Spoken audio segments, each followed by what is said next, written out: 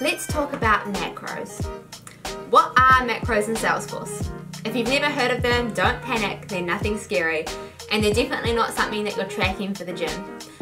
Macros are more or less like a set of computer instructions that do things like sending emails, updating fields, creating tasks, all with a single click. If you think of your usual buttons in Salesforce, a macro is kind of like a supercharged button where you can bunch together some tasks or things that you want to update and change all together in one click.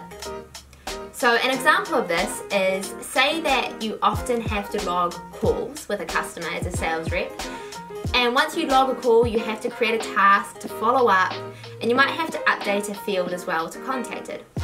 Well, this can be a lot of separate steps to do.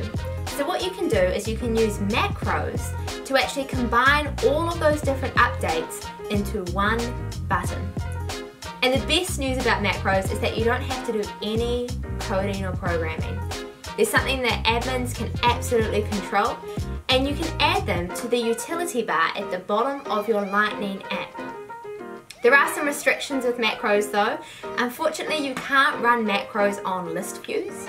And in Lightning Experience, macros are supported on all standard objects except the campaign object, and on custom objects that allow quick actions and have customizable page layouts.